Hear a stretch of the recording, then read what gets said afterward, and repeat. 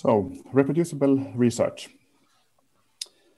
So, should research software and data be reproducible? That's the rhetoric question that starts this discussion. And I will say that the rather obvious answer is yes, they should ideally be reproducible. However, are they reproducible? And here there is a wide spread. So if you have a little anecdote here in the comic strip. So there's a new guy entering a group in a company or perhaps at a university research group. And he's introduced here by the words, "Don't worry, you don't have to start from your code from scratch. You can reuse the software that the previous person on the project wrote several years ago." And then I ask, so are the instructions to how to use it? I doubt it. Is the code commented? No, not likely. Where are the files? Well, who knows? So this kind of missing of and loss of information is rather common in software development. It can often occur when someone becomes a new member of a group, and of course also when people move away from a group. So in the context of scientific research and peer-reviewed and published research findings, a scary and unfortunately not too uncommon anecdote is that you can have a group of researchers who obtain great results and submit their work to a high-profile journal. Then after some time, the manuscript will be reviewed, and the authors get asked for new figures and additional analysis. And they start to work on this, but then they find inconsistencies with the old figures. And moreover, they cannot find some of the data that they used to generate the original results and which parameters they used when running their analysis. And then the whole thing stalled because now, of course, the validity of the originally submitted manuscript is a little bit hanging in the loose when not even the original authors can reproduce what they have done. So I have some definitions here. What is, okay, scroll down here. Sorry.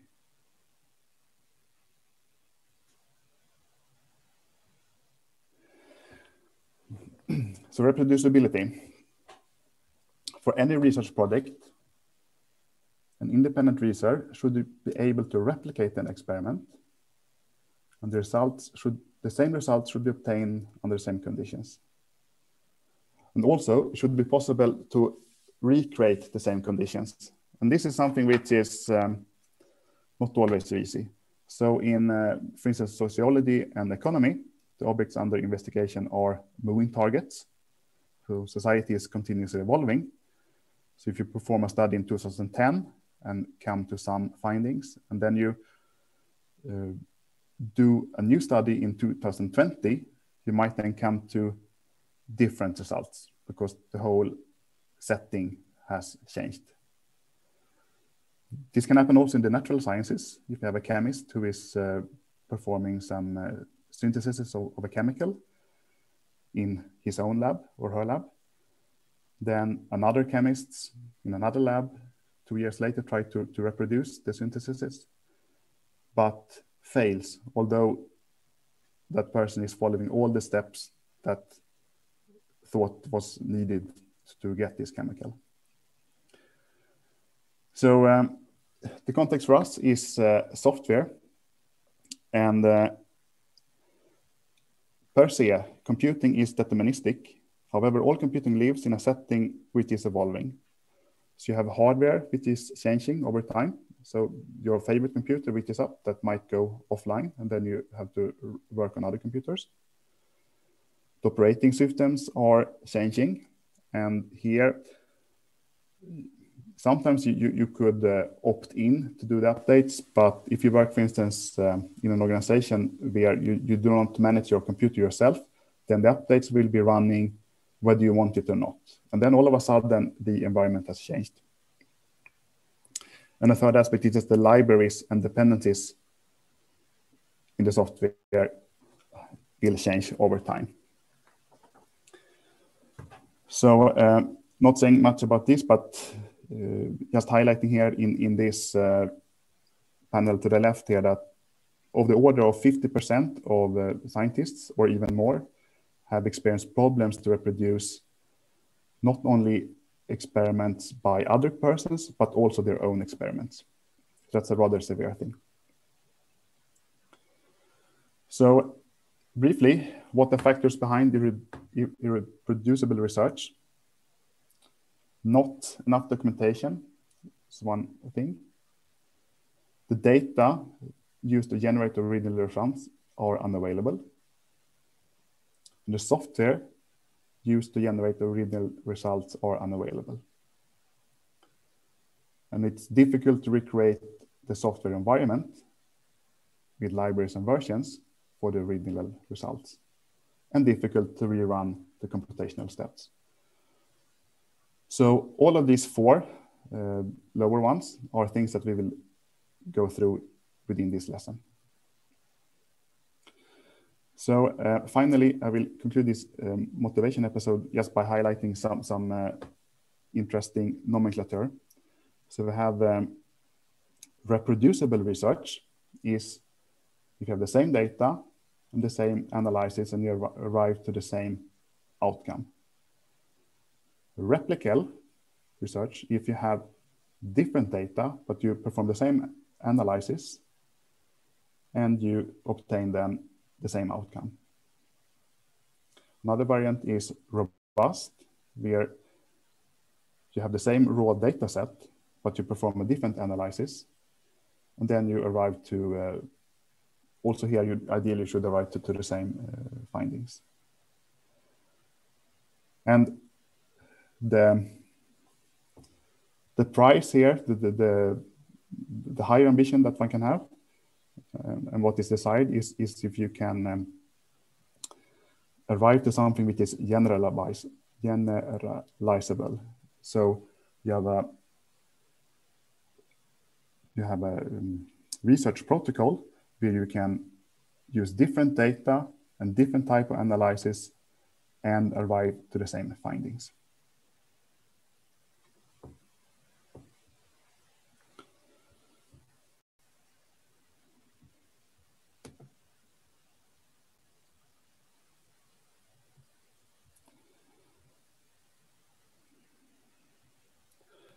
So now coming to organizing your projects. Johan, were we going to have a short discussion with everyone here where they can write down own experiences? Was that here? Yes, that we can have, yes. Good point. So we can... Yeah, go ahead. Yes, so we are put now in the hackathons. The question, have you run into problems reproducing your own previous research or research by others? So please type here in the hackathon what experiences you have. And then we will bring this up in discussion later. Okay, so yeah, go ahead. Yeah, so while you're populating these lists, so I will talk a little bit about how you organize your projects. So this is rather common sense things. So we look here about what directory structure you can have on your computer for software as well as data. So in the gray panel here in the middle, you can see you have a project name where you have everything that goes into project is within this directory. So different projects should have separate folders. One should have names which are self-explanatory. So data here is all the data that goes into the project. And you have a separate README files that describe where the data is coming from. Process data is data that has been worked on a little bit. So coming from the raw data, you obtain some intermediate results. which then can be further analyzed and processed into something which is the final result or the tentative result. On all of this, you might then want to communicate in a paper, so you write it up in a manuscript, which you also then ideally can have in this directory. An important thing is to have a license for your code. And here, in particular for the context of reproducibility, is that you have a requirements file that lists your software requirements and the dependencies. And moreover, or you have a documentation of some form, which can be written as a single document or could be written, for instance, as web pages. So a very good thing to use here is to make use of Git. And then you can have versions for all of these different files. One technical aspect is this, that if you have raw data which is very large, it is not convenient to have that within the main Git repository itself. There is then an optional Git large files storage that one can couple to a regular Git repository. So then you can have hosting of data which is gigabytes or even into the terabytes. So that is something which is sometimes used.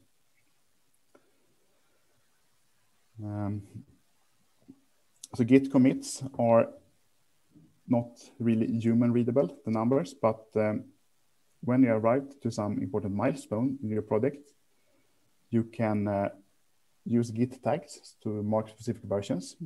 So the syntax of this would be Git tag, then the -a flag, and then a label, this is submitted, and then a message. This is the submitted version of my thesis.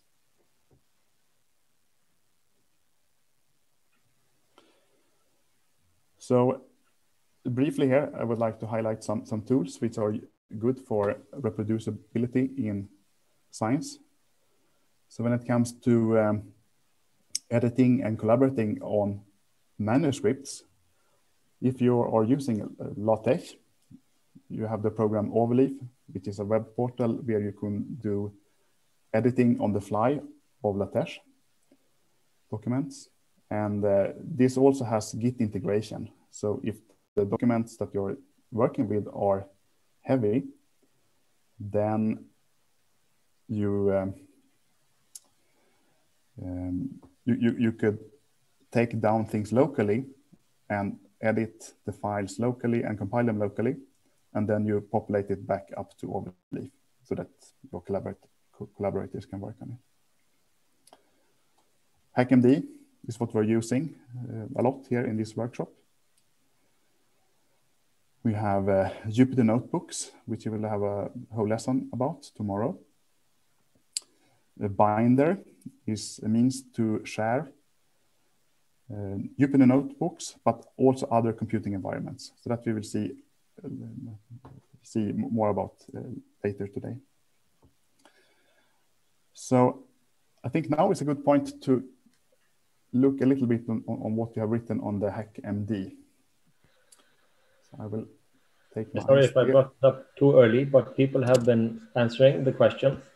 So we asked, have you run into problems reproducing your own previous research or research by others? And as expected, maybe, because we've seen this before, most people say yes.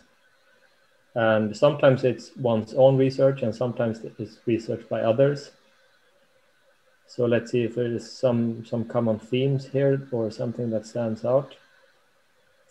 So many people seem to have experienced problems reproducing some computational research by others. And many people report lacking information. So there's not enough documentation to recreate or reproduce earlier results. So many times, someone is saying. Someone points out an interesting common problem, I think, which is using randomness is challenging. because some computational methods relies on randomness. You need random numbers, you need a Monte Carlo simulation or something like that. And how can you then ever hope to reproduce it exactly? So yeah, in that case, we will actually talk about that in the software testing lesson on Thursday. How to test randomness, how to make sure that you're doing the right thing, even if you're using random numbers. And hopefully that will shed some light for you on how you can deal with random numbers in your research, how you can make sure that you're getting the correct results.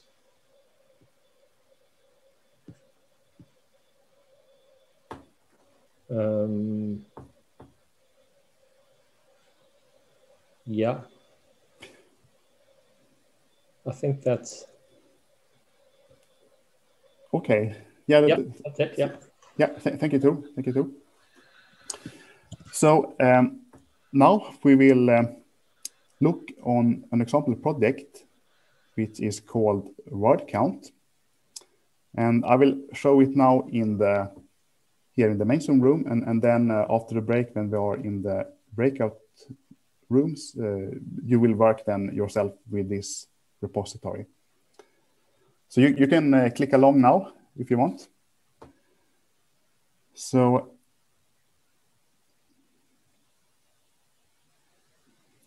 the repository is named word count. And if you see here, slightly to the right, there is a button here, use this template. So if you do that, one can create a new repository in your own namespace. So Johan, should people be typing along or following you now? People can type along, but there will also be, I mean, they will have time to do this also in the breakout room later. Right. So if you want, you can type along, but Johan will be demonstrating first. The repository is the one I just pasted into the chat, the Zoom chat. I will also put it in #D. Yeah, thank you. So I had already created a repository from this template, so I cannot use word-count only, but I use a new sequence number, word count 7. And I let it be a public repository. And then I simply click create repository from template.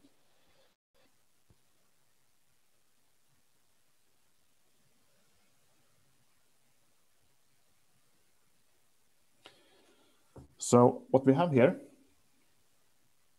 is a number of files contained in this directory. So we have here the data directory. We have the documentation directory. If you look there, do we have something? Yes, we have here a number of RST files which contain the documentation.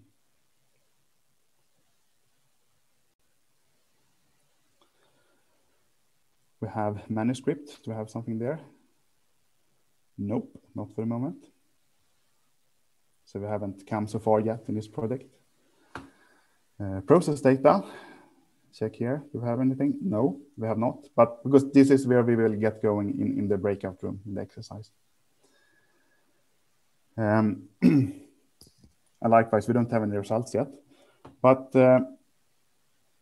very importantly here, because this is about computing, we have a source directory. And in this directory, we have the source code files. And these are in form of 3 Python scripts: plot count, word count, and zip_test.py.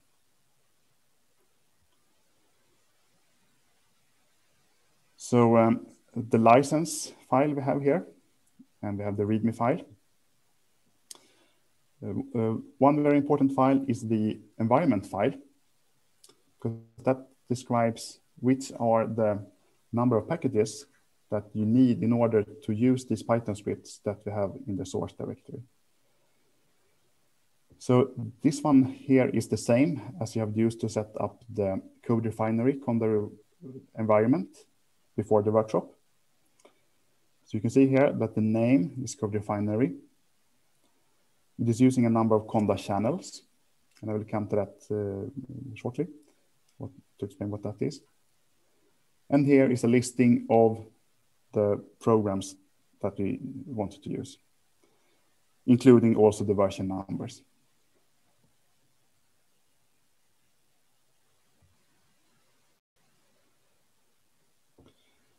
And the README here is, I mean, the main README which is in the root of this repository. That one includes a short description of the project and the contents of the repository. And as you can see here, it is typeset with markdown as the .md suffix. That's a very so markdown is a nice format for making this kind of document. One could, of course, also use plain text format. That's another option. But if you want to have highlighting, markdown is a better option. So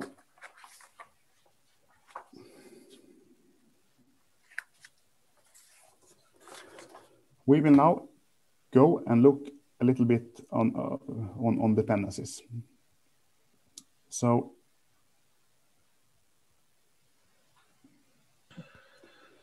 dependencies. Sorry. Can we maybe just take a 2-minute break for reflection? If just to give people a little bit of breathing space to maybe ask a question in HackMD. Yeah. Sorry if I'm stopping your flow, but I just got the impression that maybe it would be useful to have a minute or two just to digest and ask a question in HackMD if you have any. Yeah, that's a good suggestion. Let's do like that. So we've had a motivation and we had an example project, word count, which has a good directory structure. And actually, we will revisit this example toy project later today. And it follows best practices. So have a look at that word count repository.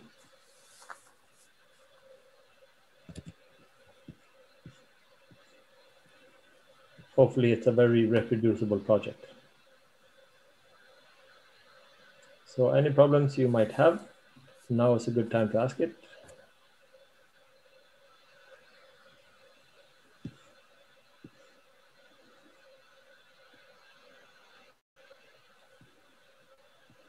There were many questions, or well, at least a few questions on data. And we will be talking about data, more open data, sharing data, and so on later on. How to version data. This workshop is mostly about software, right? But data is extremely important as well. So we'll come back to that.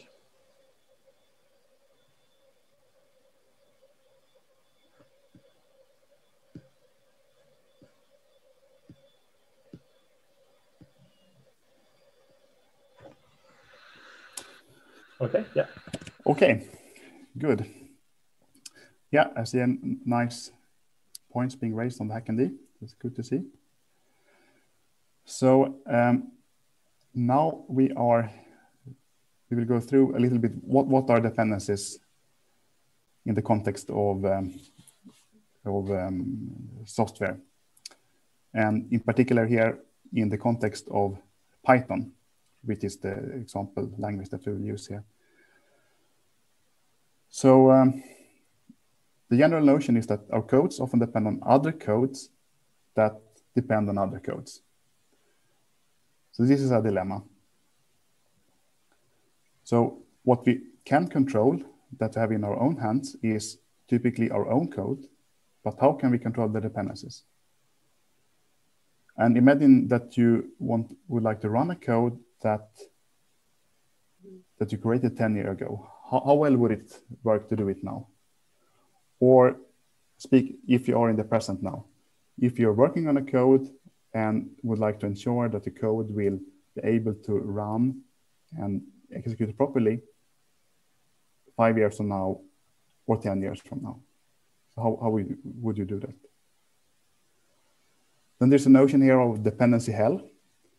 And that is to highlight the problem that different codes in an environment can have conflicting dependencies. And this is something which is an intricate problem. There's no silver bullet that magically can resolve it. So I need to keep aware of that. This is a situation that can arise and then need to plan for it beforehand. So there are a number of tools which are used to manage dependencies. We have Conda and Conda, which are different flavors of the same thing. In Python, you also have virtual environment and pip and py environments. What these tools are doing is to install a number of specific sets of dependencies, and ideally then with well-defined versions. They can record the versions for all your dependencies. And they can isolate environments on your computer for projects that have conflicting dependencies. So that means that if you want to pursue 3 projects at the same time on the same computer, you can set up an environment with the programs needed for project A and B, and keep that isolated from the environment that you need to pursue the computation and modeling for the projects, for project C. So then there will be no interference. Another possible interference, if you're working on computers that you're sharing with other users, then it's good if you can keep the environment separate from what other people are doing. And moreover, it's also possible to use these tools to make packages out of your code and then to share them on various repositories which are hosted online. So we have here some exercise discussion comparing the 4 requirements here for the example A, B, C, and D. So I suggest that you type here in HackMD what are the merits and the disadvantages with these various solutions. So if we copy that.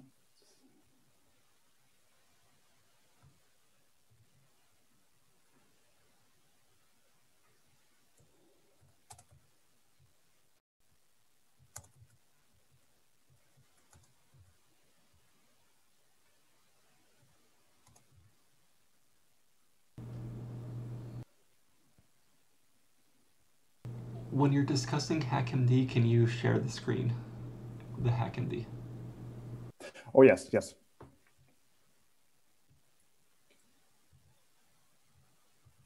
I'll do so.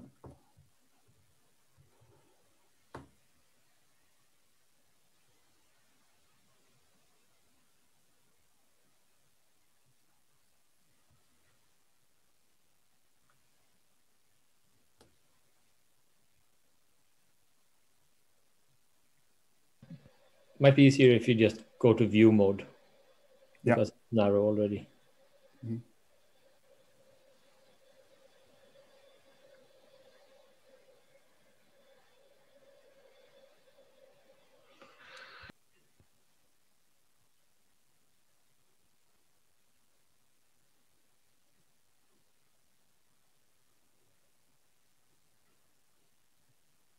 Yeah, so as I think we all agree upon that for the first one, there's nothing present.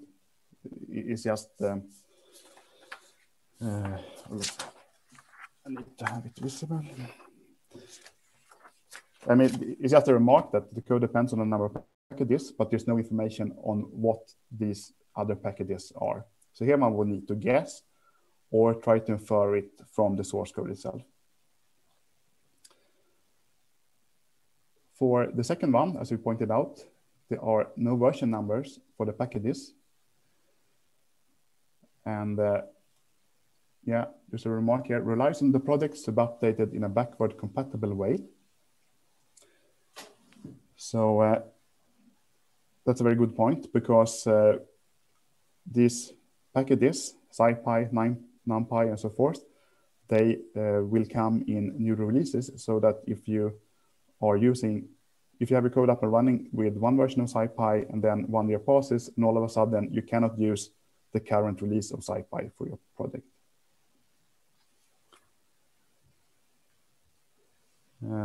The same goes for Git repositories here. When you have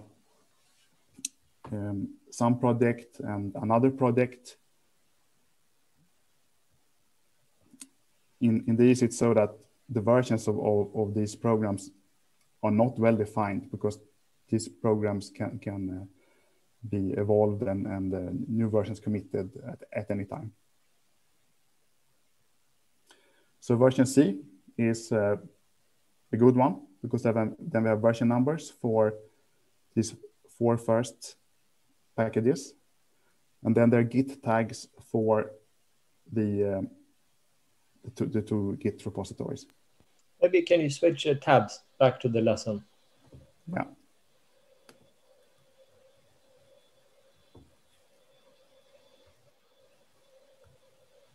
Yeah. Yeah. Yes, for C we have Git tags, which is a good thing for the some project and for the another project. D is also rather reasonable. We have version numbers for everything. However, some project and another project might not be unique identifiers. So it's better then to state fully what are these softwares and point to a specific repository. Okay, so we will move ahead and talk about the pip and pipey, which is the Python package in this. This is a tool which can be used to install Python packages. And very briefly, I will highlight that there are some commands one can use. Pip install some packet. Even better, some package with the version numbers. You can freeze requirements with pip freeze, and then you export it to a requirements file. You could also install from a requirements text. So this is what makes the whole thing. This one means that makes this portable. And finally, you can install also directly from GitHub. So what is nowadays used as a main tool, not only for Python, but also for other languages as well as for binaries, is Conda. That can manage isolated software environments. And it allows you to create and share Conda packages. If you follow the instructions we had for installation of software before this workshop, you might have installed Miniconda, which is a lightweight version of Anaconda, because Anaconda contains a large number of files from the very beginning. So here are a number of commands, and we will do these in type along in a minute. So Conda install some package is what you use to install a program. Conda install some package with the version number is better. Conda create environment we've used to make an environment, and you can do it from using a requirements.txt file. If you specify a path, a prefix path, you can have the packages and environments installed to a directory where you have a write access. So that is very convenient if you work on a system where you do not have full admin rights. So it can be a supercomputing computing environment, or could also be in an office computing environment.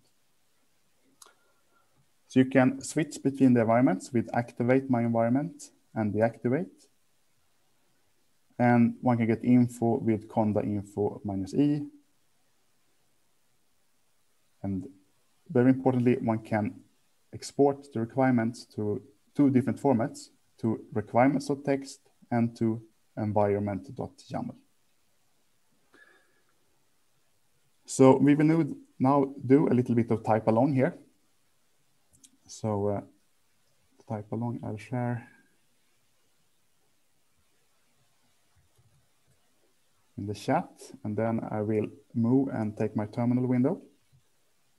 Oops, sorry.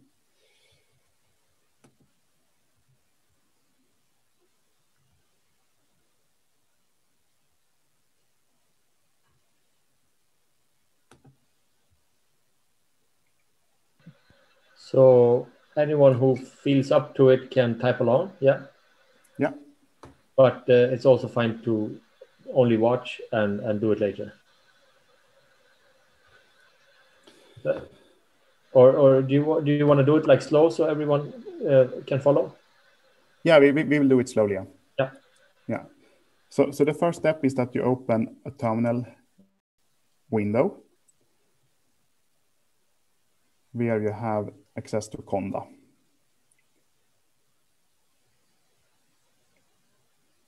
And I have here two terminal tabs. So in the top here, I have the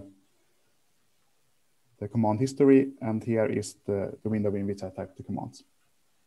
So I will start by inspecting what are the available environments. And for this, I use conda info -e.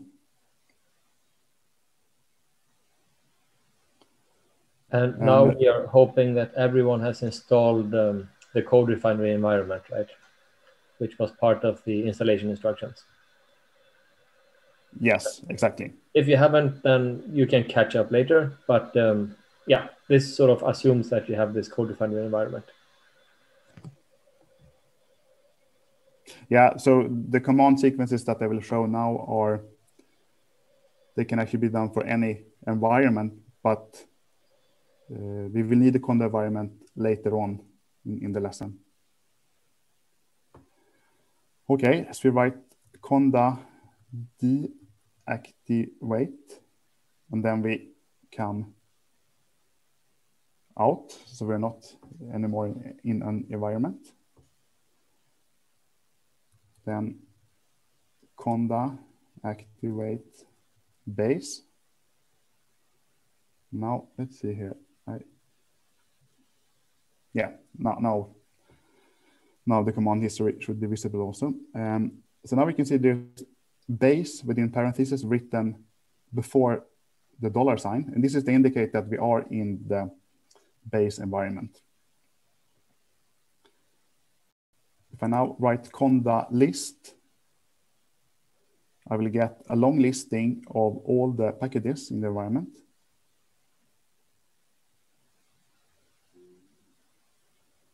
This will be quite a few, so this one will scroll. And the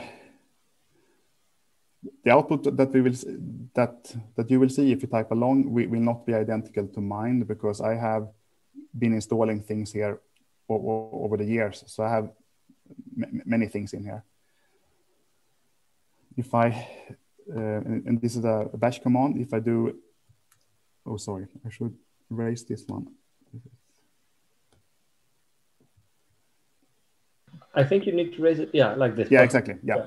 Yeah, thanks. So if I write like this, conda list, and then this vertical bar, and then word count, I can get a number for how many packages are in here. And so just adding here that the word count here has nothing to do with the word count repository, right? Yeah, you're perfectly right. That's correct. So the word count here is an internal command in bash. So it here presents the figure here, 387 is the number of lines in this listing. So I have here 387 packages. You want just one more comment on your terminal? Can you shift it a little bit to the right? Because it was a little bit cut from the left margin. Yeah. Great. So now we will go to the Conda CodeRefinery environment. So we write first Conda deactivate, and then Conda activate CodeRefinery. And same here, we write Conda list.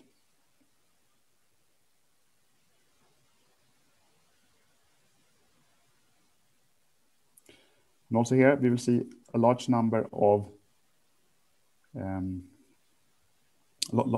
packages. And this number of packages is larger than the number of packages which were in the environment.yaml that we used to set up the CodeRefinery environment. And the reason for this is that when installing these packages, these packages in turn have other dependencies. So we can get details on the Conda installation with Conda info. So here, just point out a few things. So it states here, active environment, CodeRefinery. It points out where is the active environment location. And important here is that everything resides here in the directory home/u1/miniconda. So if we go down here, we see that the package caches are in this directory, miniconda 3/packages, and then we have miniconda 3/environments. So this is good to know because this is what enables the installations to be done locally. You don't need to populate many other directories with these Conda files. So this enables you then to manage it all without having admin rights on your computer. So we will now make a little bit of experiment of creating an environment. So Conda deactivate, and then Conda create name my environment. It turned out I already had it, so then I remove it by typing yes. Now it's working a little bit and asks proceed, yes. Then we activate this environment, Conda activate my environment. And now we do an installation of a program, one package. Conda install pandas. And a good practice here is to do the installations of all the packages that you would like to have in one go, because this slightly reduces the risk for conflicts.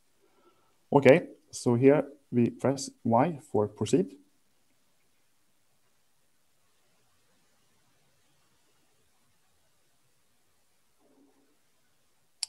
This one was rather fast. And what we can do now is that we can make a Conda list export to a requirements file. We can also make a Conda env export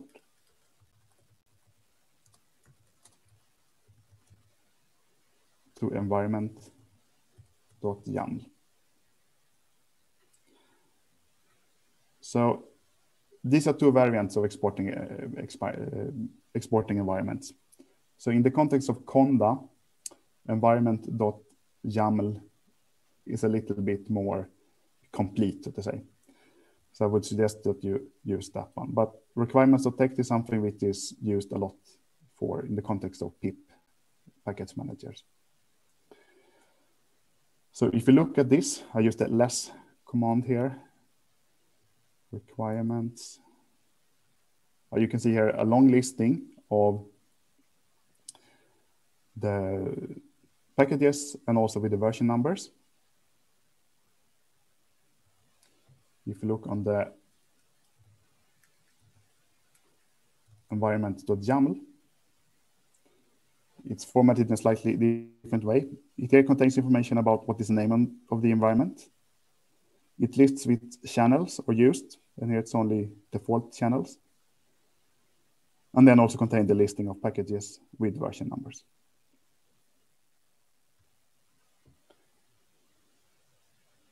So in order to illustrate the portability here, we will make a clone of the environment that we just had designed. So Conda env create name and my environment 2. And then we read it in from environment.yaml.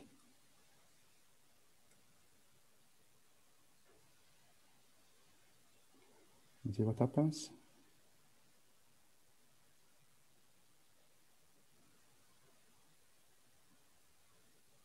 Yeah, this time it's much faster because we have the packages already in the cache on the computer.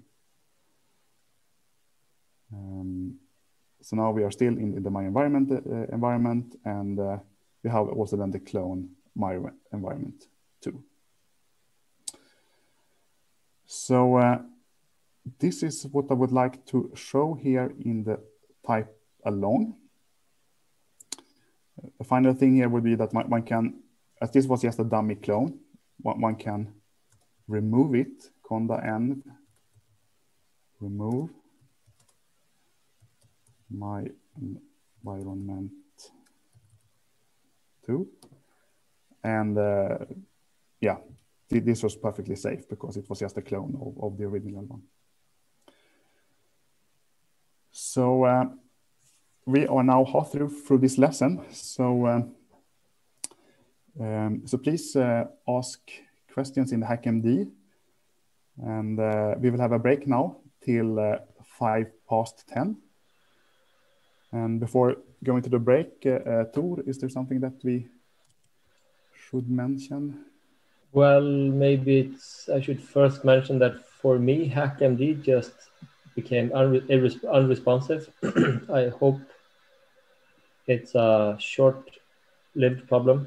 I don't know if everyone is experiencing the same thing. I will try to close the link, I don't know, go to view mode or something. So if you're not editing HackMD, maybe switch to view mode now, see if it helps. But otherwise, what questions did we have? We had one question that we couldn't really answer well, which was why was there a soft link to the environment.yaml file in the binder subdirectory? Do you know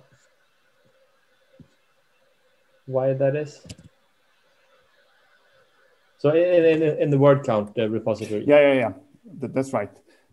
It's because we removed the requirements.txt file. Right. So that I put that soft link instead. But is it needed for my binder? No. Oh, okay. I don't think so. No. So this is beside the point. It's not important. So let's not confuse anyone. We will see my binder in action later. Yeah. But otherwise, yeah. Exactly. We will come to my binder directly after the break. Yeah. So let me see if HackMD now opens up for me. Yeah, now it's fine. Great. Okay, but then I think we should not go into the break. So we will have the break till 10:05. So perhaps we can write that in the HackMD. Yeah, 10-minute break. Yeah. Someone is asking if we can open breakout rooms for the break. I think that's a good idea. Diana, are you ready with the breakout rooms? Yes, I am. Okay, so we should also say that there might be some rebalancing of record rooms today, because there's some people. Yes, yes, there are two. So, reproducible research. So, should research software and data be reproducible? That's the rhetoric question that starts this discussion. And I will say that the rather obvious answer is yes, they should ideally be reproducible. However, are they reproducible? And here there is a wide spread. So if you have a little anecdote here in the comic strip, so there's a new guy entering a group in a company or perhaps at a university research group. And he's introduced here by the words, "Don't worry, you don't have to start from your code from scratch. You can reuse the software that the previous person on the project wrote several years ago." And then I ask, so are the instructions to how to use it? I doubt it. Is the code commented? No, not likely. Where are the files? Well, who knows? So this kind of missing of and loss of information is rather common in software development. It can often occur when someone becomes a new member of a group, and of course also when people move away from a group. So in the context of scientific research and peer-reviewed and published research findings, a scary and unfortunately not too uncommon anecdote is that you can have a group of researchers who obtain great results and submit their work to a high-profile journal. Then after some time, the manuscript will be reviewed, and the authors get asked for new figures and additional analysis. And then they start to work on this, but then they find inconsistencies with the old figures. And moreover, they cannot find some of the data that they used to generate the original results and which parameters they used when running their analysis. And then the whole thing stalled, because now, of course, the validity of the originally submitted manuscript is a little bit hanging in the loose when not even the original authors can reproduce what they have done. So I have some definitions here. What is, okay, scroll down here. Sorry.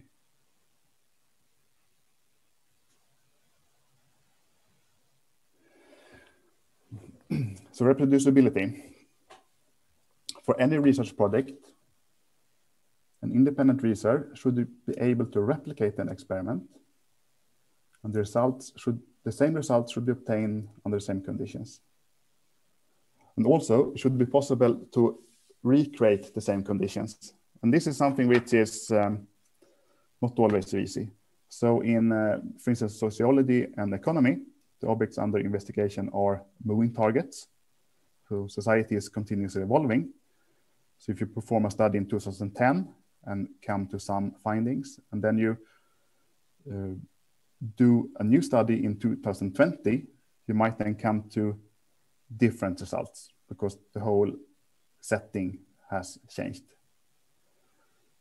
This can happen also in the natural sciences. If you have a chemist who is performing some synthesis of a chemical in his own lab or her lab, then another chemist in another lab 2 years later try to reproduce the synthesis, but fails, although that person is following all the steps that thought was needed to get this chemical.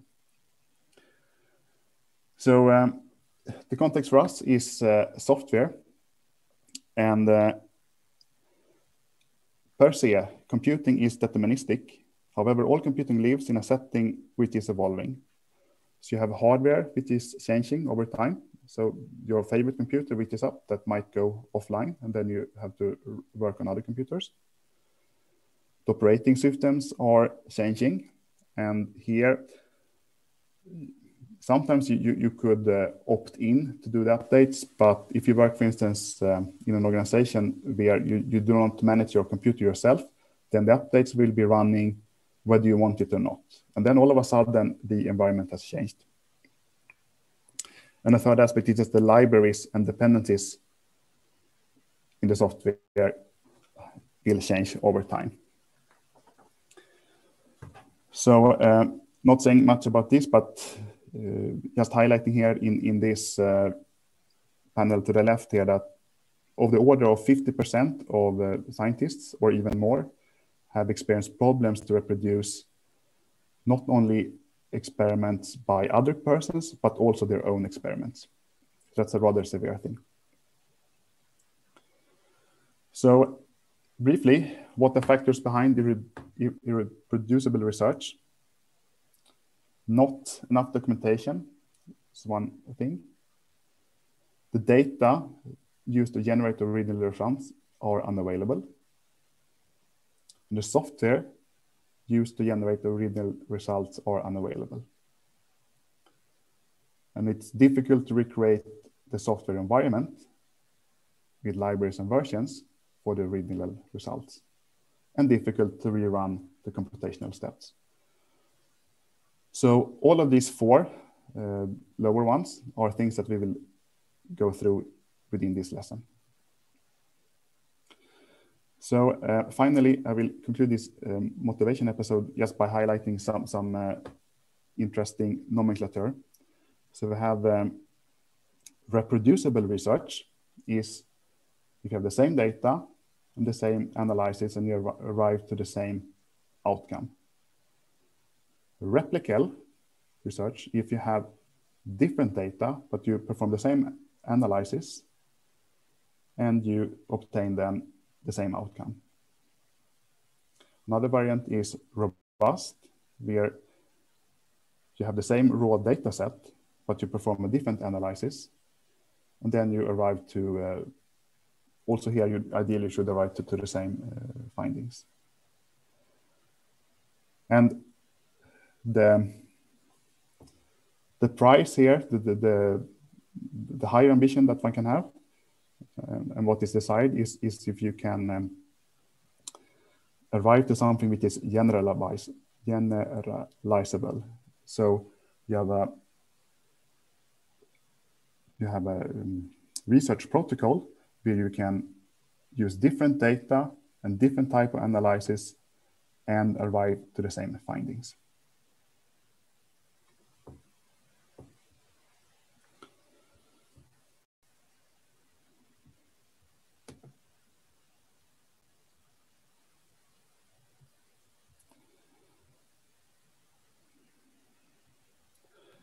So now coming to organizing your projects. Johan, were we going to have a short discussion with everyone here where they can write down own experiences? Was that here? Yes, that we can have, yes. Good point. So we can... Yeah, go ahead. Yes, so we are put now in the hackathons. The question, have you run into problems reproducing your own previous research or research by others? So please type here in the hackathon what experiences you have. And then we will bring this up in discussion later. Okay, so yeah, go ahead. Yeah, so while you're populating these lists, so I will talk a little bit about how you organize your projects. So this is rather common sense things. So we look here about what directory structure you can have on your computer for software as well as data.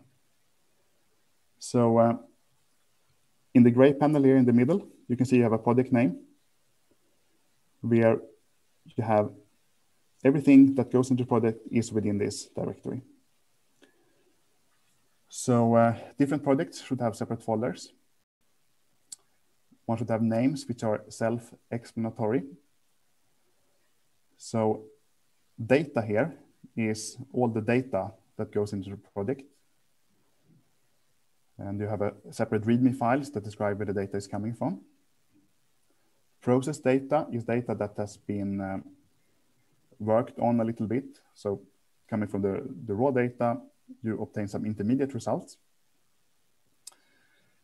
which then can be further analyzed and processed into something which is the final results or the tentative results.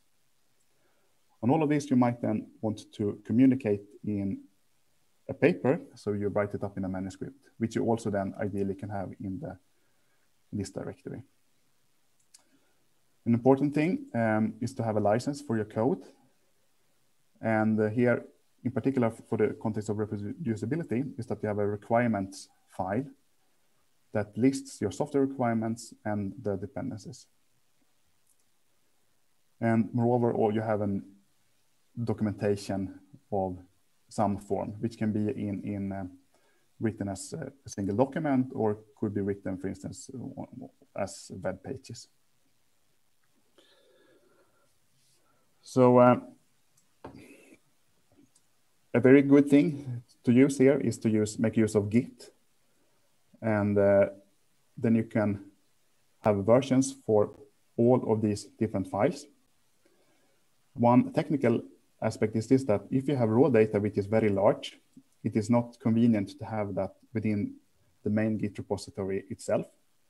There is then an optional Git large files storage that one can couple to a regular Git repository. So then you can have hosting of data which is gigabytes or even into the terabytes. So that is something which is sometimes used.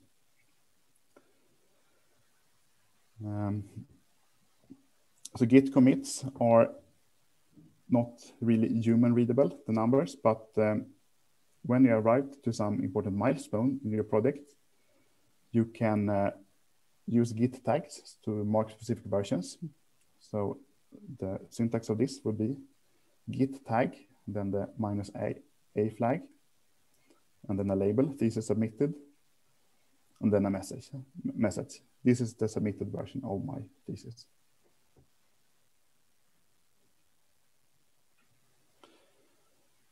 So briefly here, I would like to highlight some tools which are good for reproducibility in science. So when it comes to editing and collaborating on manuscripts, if you are using LaTeX, you have the program Overleaf, which is a web portal where you can do editing on the fly of LaTeX documents. And this also has Git integration. So if the documents that you're working with are heavy, then you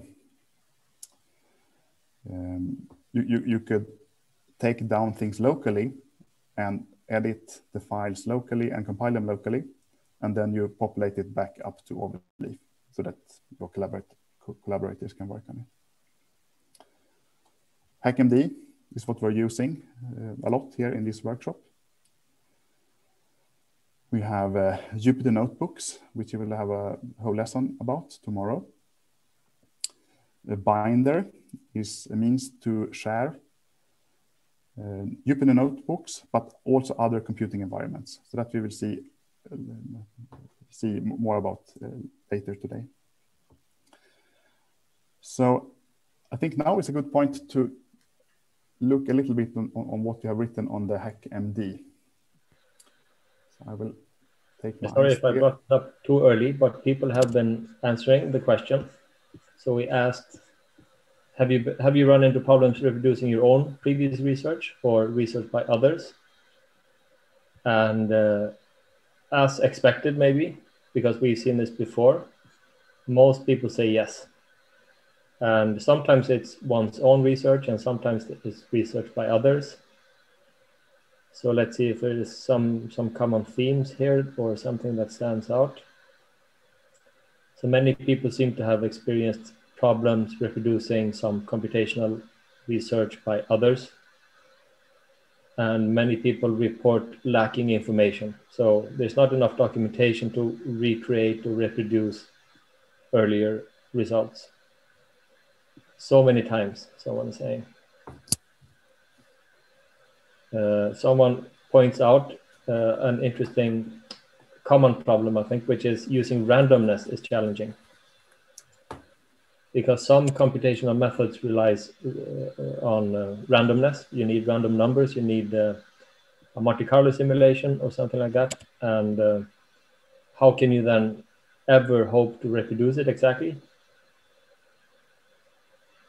So yeah, in that case, we will actually talk about that in the software testing lesson on Thursday. How to test randomness, how to make sure that you're doing the right thing, even if you're using random numbers. And hopefully that will shed some light for you on how you can deal with random numbers in your research, how you can make sure that you're getting the correct results.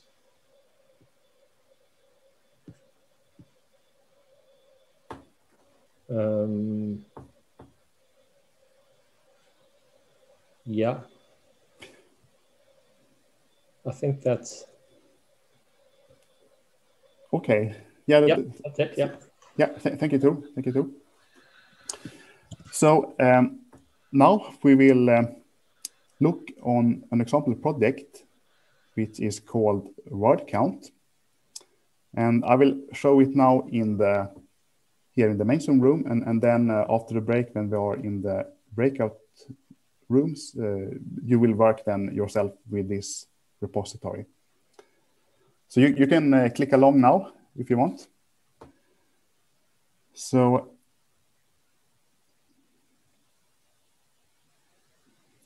the repository is named word count. And if you see here, slightly to the right, there is a button here, use this template. So if you do that, one can create a new repository in your own namespace. So Johan, should people be typing along or following you now? People can type along, but there will also be, I mean, they will have time to do this also in the breakout room later. Right. So if you want, you can type along, but Johan will be demonstrating first. The repository is the one I just pasted into the chat, the Zoom chat. I will also put it in HackMD. Yeah, thank you. So I had already created a repository from this template, so I cannot use word-count only, but I use a new sequence number, word count 7. And I let it be a public repository. And then I simply click create repository from template.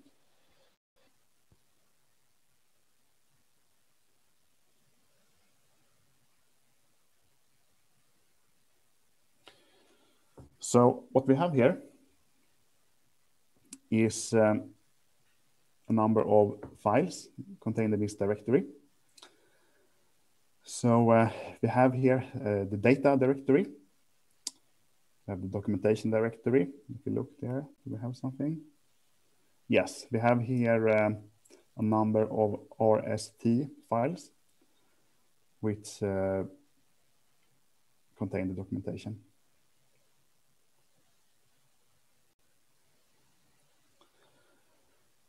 We have manuscript. Do we have something there? Nope, not for the moment. So we haven't come so far yet in this project. Process data, check here. Do we have anything? No, we have not. But because this is where we will get going in the breakout room, in the exercise.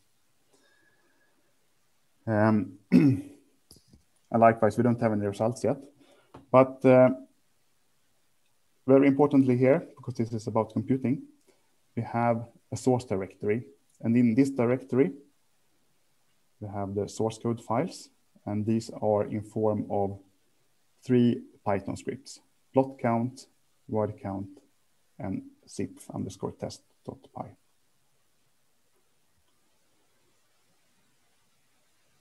So the license file we have here, and we have the README file. One very important file is the environment file, because that describes which are the number of packages that you need in order to use these Python scripts that we have in the source directory. So this one here is the same as you have used to set up the CodeRefinery Conda environment before the workshop. So you can see here that the name is CodeRefinery.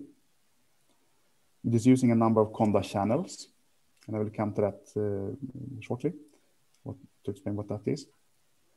And here is a listing of the programs that we wanted to use, including also the version numbers.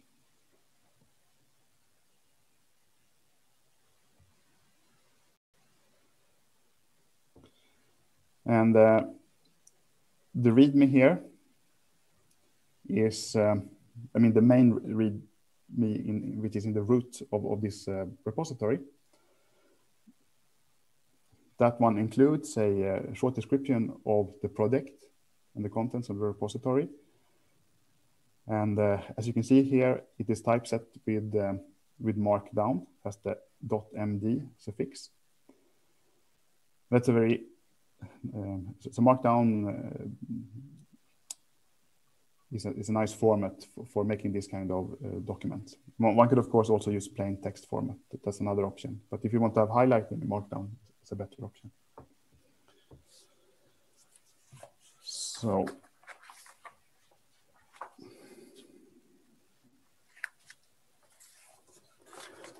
we will now go and look a little bit on dependencies. So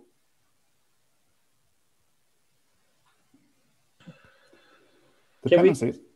Sorry. Can we maybe just take a 2-minute break for reflection? If just to give people a little bit of breathing space to maybe ask a question in HackMD. Yeah.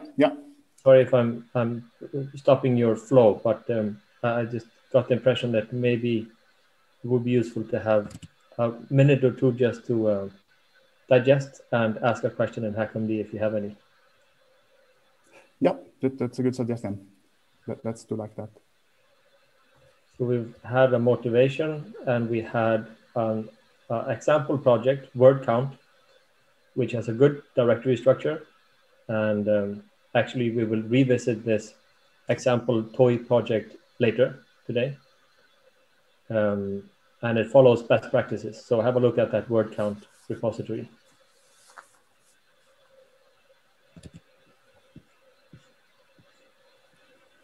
Hopefully, it's a very reproducible project. So any problems you might have, now is a good time to ask it.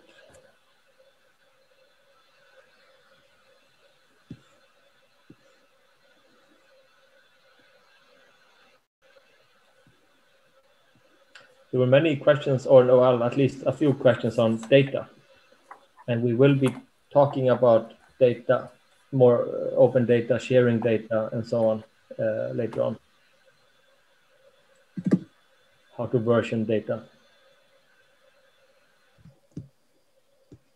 This workshop is mostly about software, right? But data is extremely important as well. So we'll come back to that.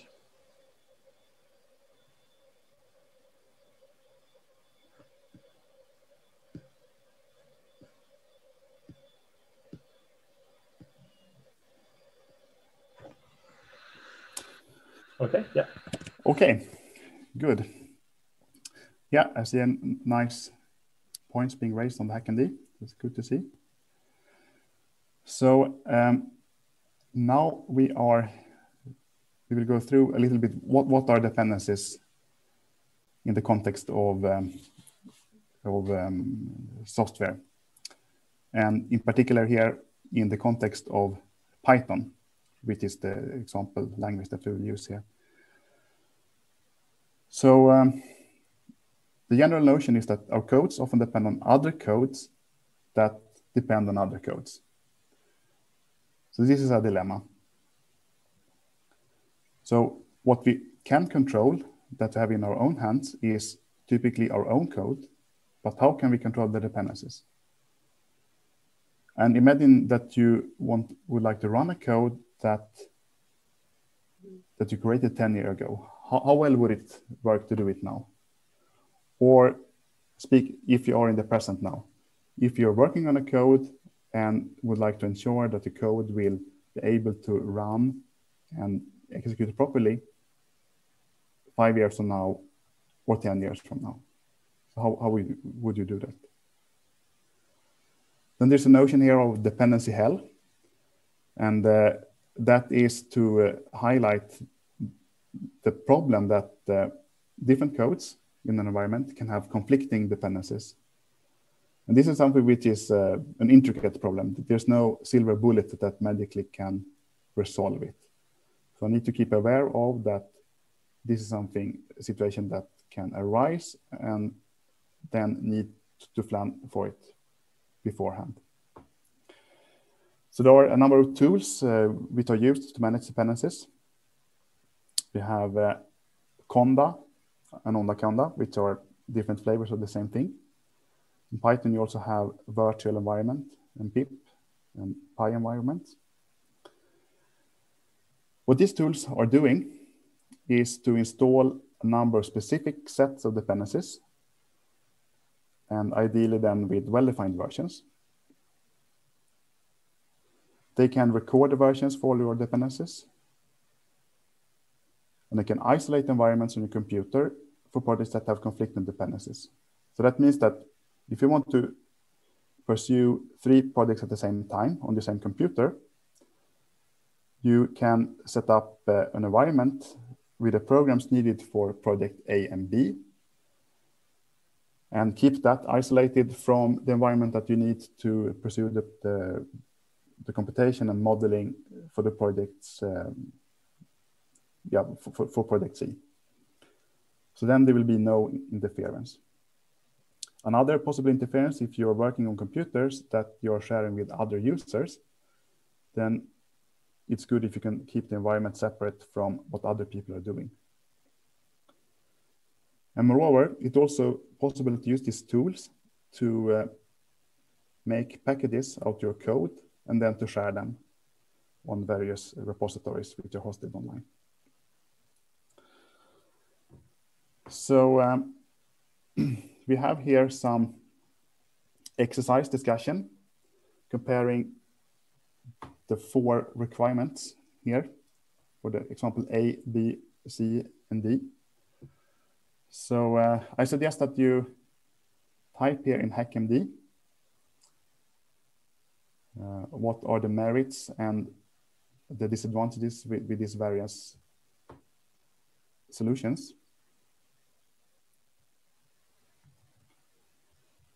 So if we copy that.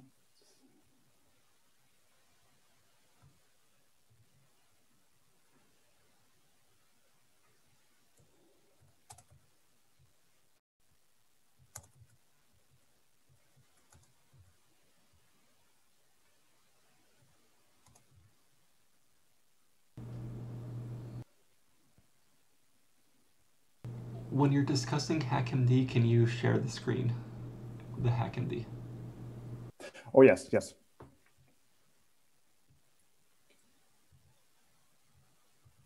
I'll do so.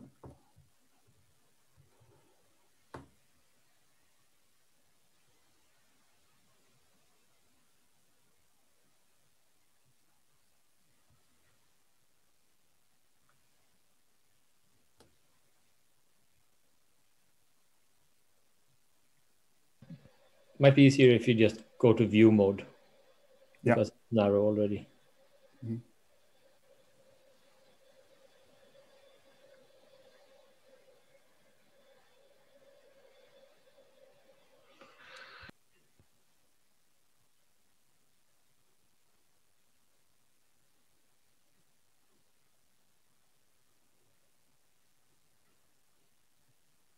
Yeah. So as I think we all agree upon that for the first one, there's nothing present. It's just, I need to have it visible. I mean, it's just a remark that the code depends on a number of packages, but there's no information on what these other packages are. So here one will need to guess or try to infer it from the source code itself. For the second one, as we pointed out, there are no version numbers for the packages. And yeah, there's a remark here, relies on the projects to be updated in a backward compatible way. So that's a very good point, because these packages, SciPy, NumPy, and so forth, they will come in new releases, so that if you have your code up and running with one version of SciPy and then 1 year passes, and all of a sudden you cannot use the current release of SciPy for your project.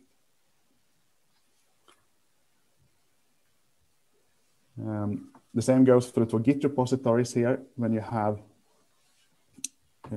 some project and another project, in these it's so that the versions of these programs are not well defined, because these programs can be evolved and new versions committed at any time. So version C is a good one, because then we have version numbers for these 4 first packages, and then there are Git tags for the two Git repositories. Maybe can you switch tabs back to the lesson? Yeah.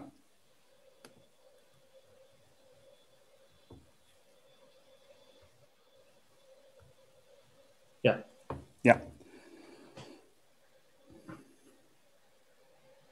Yes, for C we have Git tags, which is a good thing for the some project and for the another project. D is also rather reasonable. We have version numbers for everything. However, some project and another project might not be unique identifiers. So it's better then to state fully what are these softwares and point to a specific repository. Okay, so we will move ahead and talk about the pip and pipey, which is the Python package in this. This is a tool which can be used to install Python packages. And very briefly, I will highlight that there are some commands one can use. Pip install some packets. Even better, some package with the version numbers. You can freeze requirements with pip freeze, and then you export it to a requirements file. You could also install from a requirements text. So this is what makes the whole thing, this one means that makes this portable. And finally, you can install also directly from GitHub. So what is nowadays used as a main tool, not only for Python, but also for other languages as well as for binaries, is Conda. That can manage isolated software environments. And it allows you to create and share Conda packages. If you follow the instructions we had for installation of software before this workshop, you might have installed Miniconda, which is a lightweight version of Anaconda, because Anaconda contains a large number of files from the very beginning. So here are a number of commands, and we will do these in type along in a minute. So Conda install some package is what you use to install a program. Conda install some package with the version number is better. Conda create environment we've used to make an environment, and you can do it from using a requirements.txt file. If you specify a path, a prefix path, you can have the packages and environments installed to a directory where you have write access. So that is very convenient if you work on a system where you do not have full admin rights. So it can be a supercomputing computing environment, or could also be in an office computing environment. So you can switch between the environments with activate my environment and deactivate. And one can get info with Conda info -e. And very importantly, one can export the requirements to two different formats, to requirements.txt and to environment.yaml. So we will now do a little bit of type along here. So type along, I'll share in the chat, and then I will move and take my terminal window. Oops, sorry.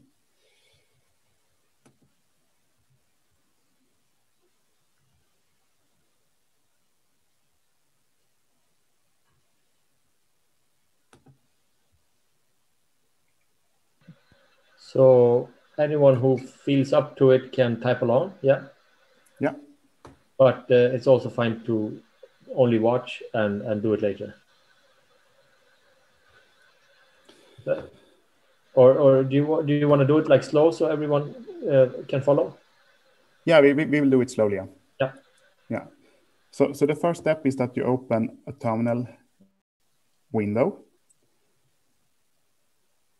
where you have access to Conda.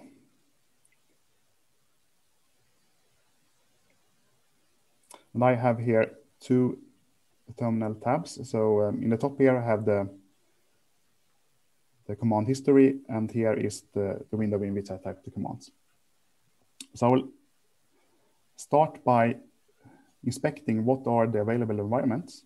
And for this, I use Conda info -e.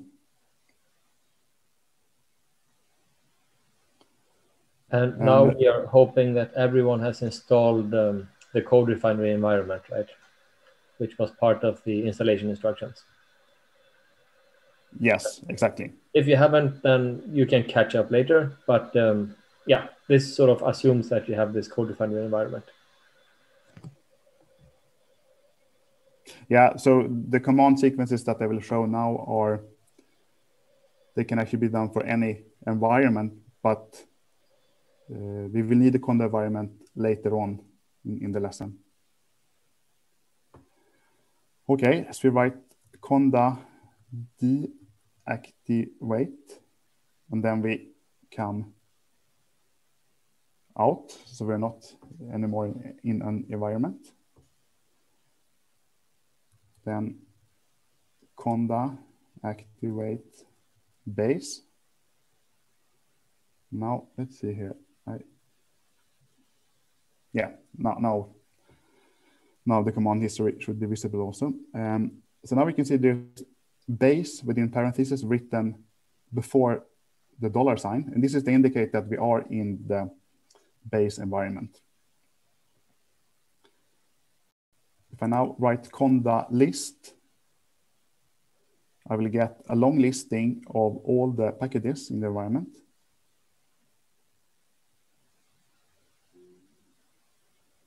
This will be quite a few, so this one will scroll.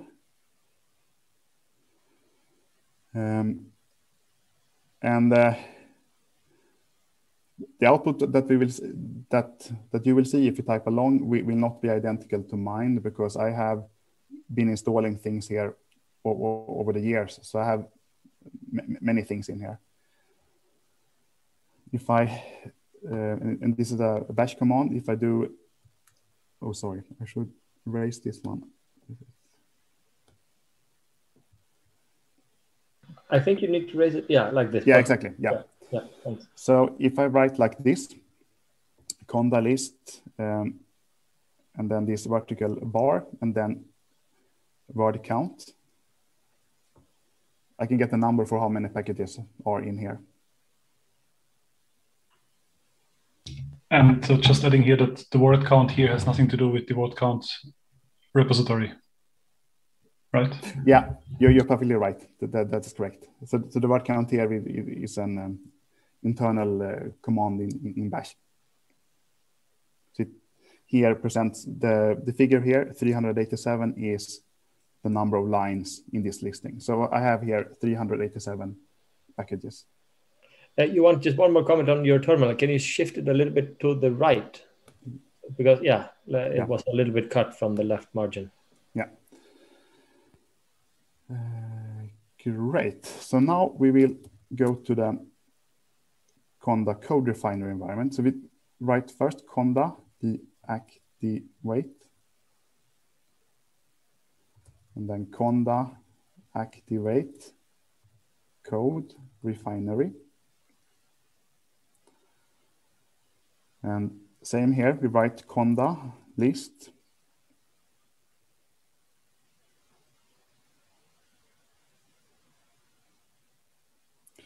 And also here, we will see a large number of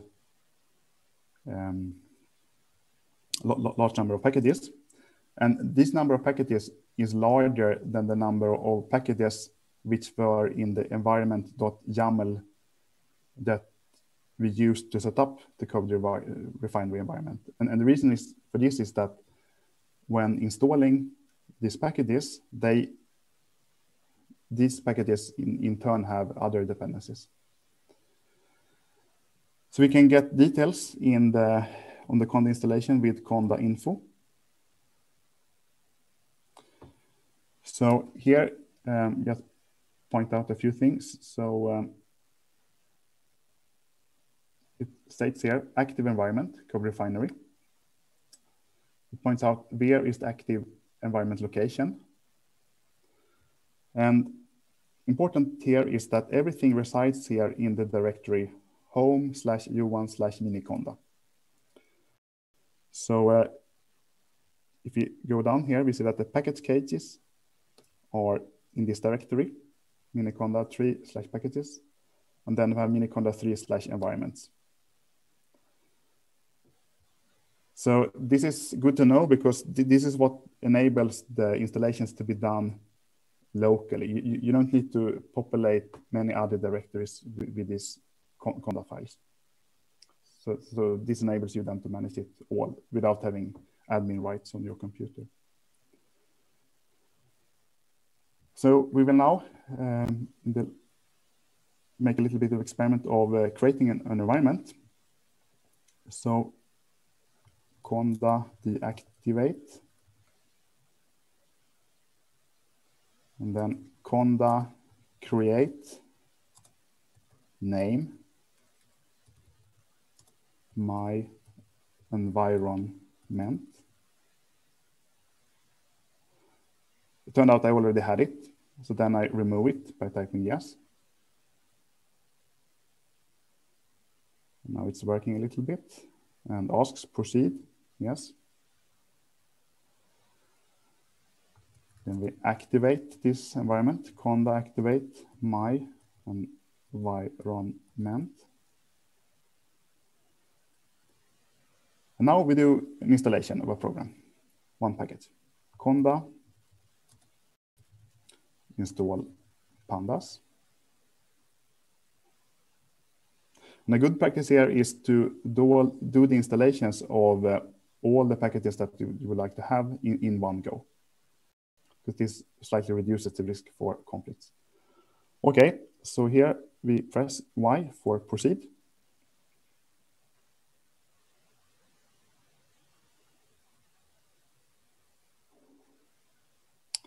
This one was rather fast.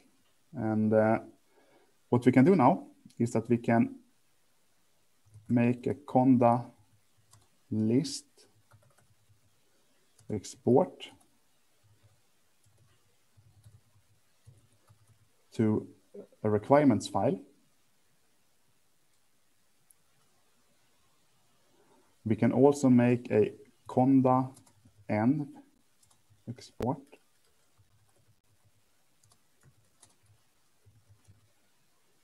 to environment.yaml. So these are two variants of exporting environments. So in the context of Conda, environment.yaml is a little bit more complete, so to say. So I would suggest that you use that one. But requirements.text is something which is used a lot in the context of pip package managers. So if you look at this, I use the less command here. Requirements. You can see here a long listing of the packages and also with the version numbers. If you look on the environment.yaml, it's formatted in a slightly different way. It here contains information about what is the name of the environment. It lists which channels are used, and here it's only default channels. And then also contain the listing of packages with version numbers.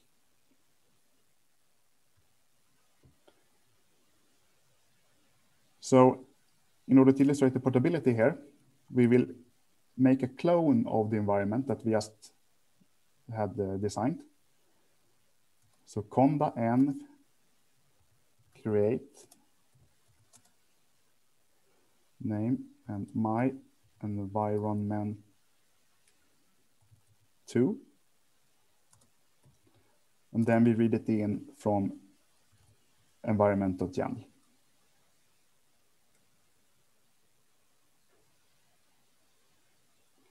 Let's see what happens.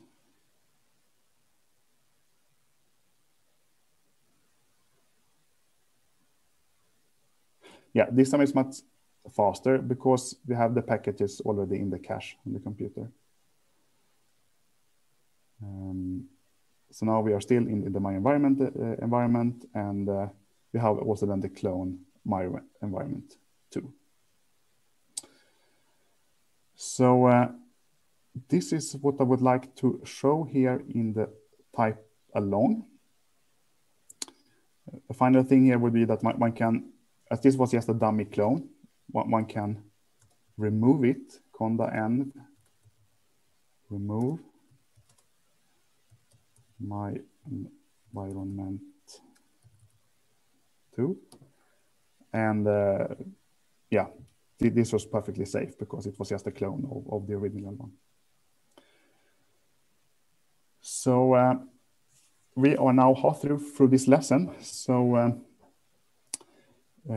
please ask questions in the HackMD, and we will have a break now till 10:05. And before going to the break, Tor, is there something that we should mention? Well, maybe I should first mention that for me, HackMD just became unresponsive. I hope it's a short-lived problem.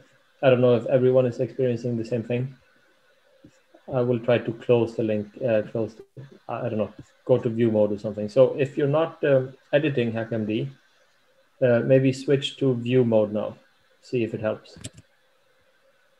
But otherwise, what questions did we have? We had one question that we couldn't really answer well, which was why was there a soft link to the environment.yaml file in the binder subdirectory? Do you know why that is? So in the word count repository. Yeah. That's right. It's because we removed the requirements.txt file. Right. So then I put that soft link instead. But is it needed for my binder? No. Oh, okay. I don't think so. No. So this is beside the point. It's not important. So let's not confuse anyone. We will see my binder in action later. Yeah. But otherwise, exactly. Yeah, exactly. We will come to my binder directly after the break. Yeah. So let me see if HackMD now opens up for me. Yeah, now it's fine. Great. Okay, but then I think we should not go into the break. So we will have the break till 10:05. So perhaps we can write that in the HackMD. Yeah, 10-minute break. Yeah. Okay. Yeah, everyone is back now. Great, thank you. Yes, so let's get started again. So what I would like to do now is just to highlight that there are other dependency management tools for other languages. So we already encountered the Python ones. So here we have a listing of those. For R, there are a number of packages, and you can find a good overview on this link, reproducible environments. For C and C++, there are no standard methods or tools to handle dependencies, but there are a few useful tools. So for instance, Snakemake, which can be used to build programs, Conan, and then also Conda can be used. Fortran has for a long time not had it, but now there's a Fortran package manager. On the other hand, Julia has an inbuilt package manager. So that was built into the language from the beginning. So we will now shift over to the topic of containers, and I'll go now 2 steps here. So containers, what is this? They are a construction that is used to build all the necessary ingredients for a computing environment: the data, the code, and all the dependencies. So they provide operating system level virtualization, sharing the host system's kernel with other containers. 2 popular implementations of containers are Docker and Singularity. And what this enables us is to, instead of installing all the softwares needed to perform a specific computation, we can build up from an image a complete environment that can run on a local computer, or we can run it on the cloud. So we will get to see both variants. So I will now first demonstrate on how a container can be run on the local computer. So now I'll use my terminal window, and I will run a Docker image of a program called RStudio. Do you want to switch to your browser now? Or we are looking at your terminal? Yes, exactly, because that's I want to show the command for. Right, okay. Sorry. Yeah. So first Conda deactivate.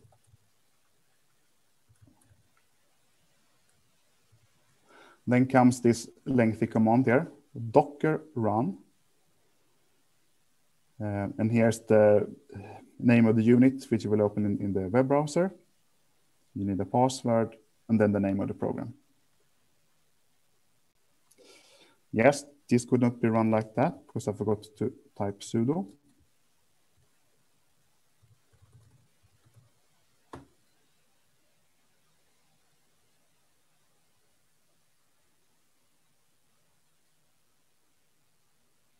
Now it's up and running.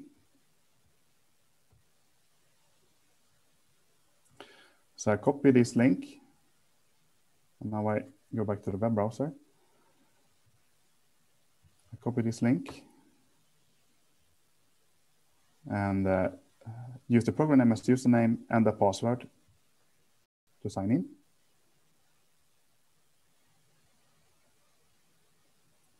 And now all of a sudden I have a running instance of the program RStudio in my web browser.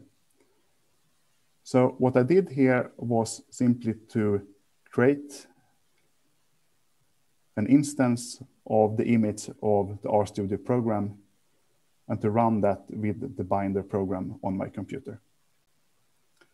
So this was pretty much a single shot operation. So no chain of installation of dependencies, but I got the whole thing up and running in one go.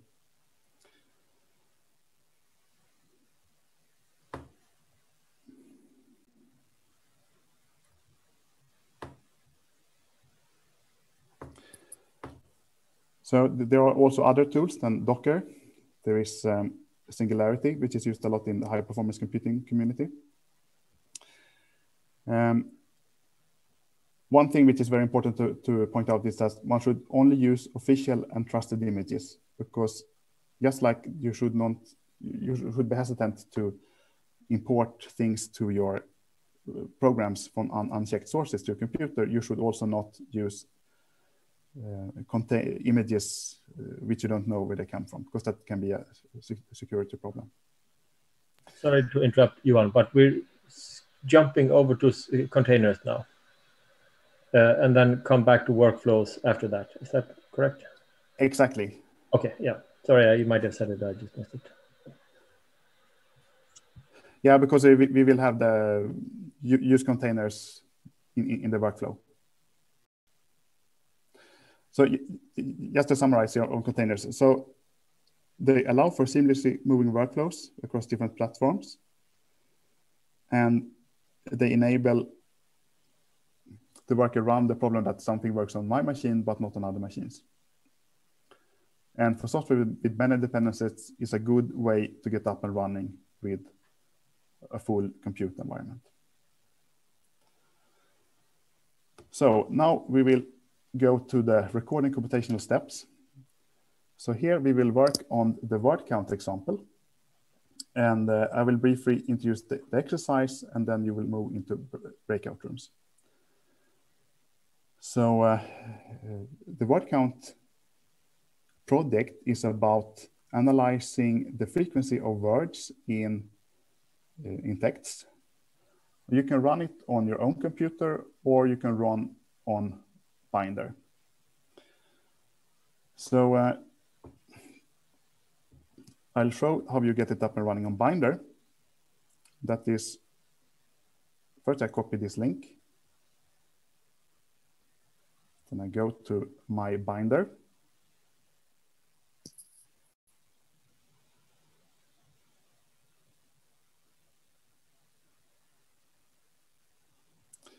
And then I type the name of the Git repository, CodeRefinery word count, and press launch.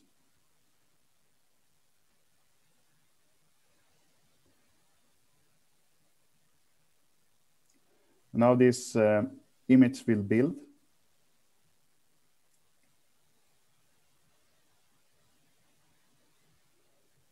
And you see here the files which are in the project. And you can choose to open a terminal.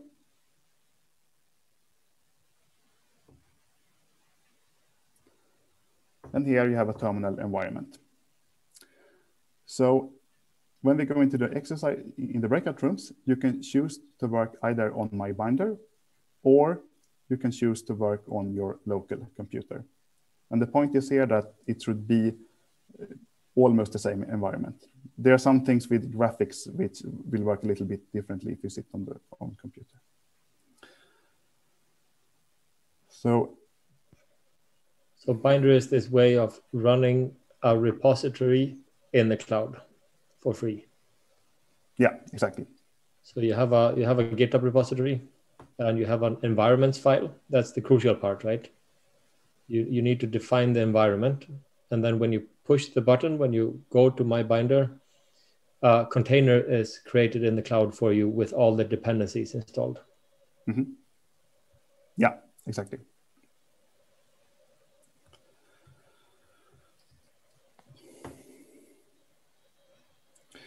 So we have now the project here. And what we would like to do is to, I will go through it very quickly, because what one can imagine here is that there are different ways that one can have a reproducible workflow. First, we need to observe what are the different commands that we can use here. So we have the word count Python script. We have the plot count Python script. And also have a command zip_test.py. So I now interrupt my binder.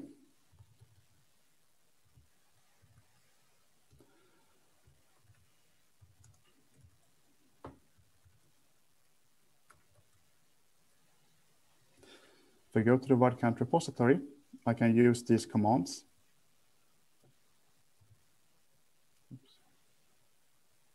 One by one. Sorry.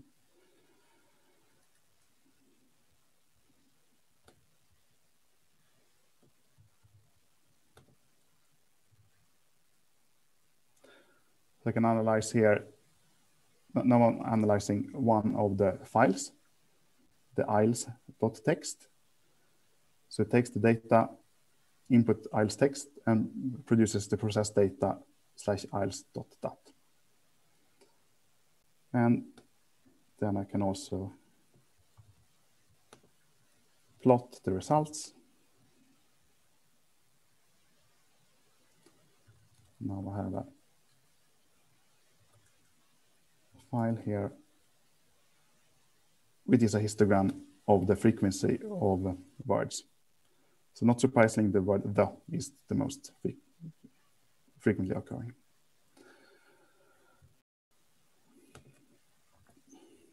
Oops.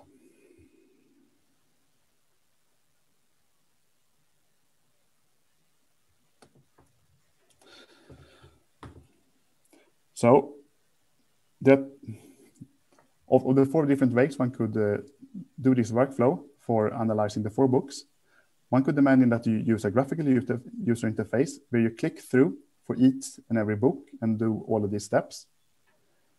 That's perfectly fine, but might not scale so well if you go into a large number of books. You could do it fully manually, like you do here, like I already did. One can do it in a script which loops over all of the data sets. And finally, one can use the program Snakemake. And Snakemake is a program which defines rules for processing data from input to output. So if you look here on this file,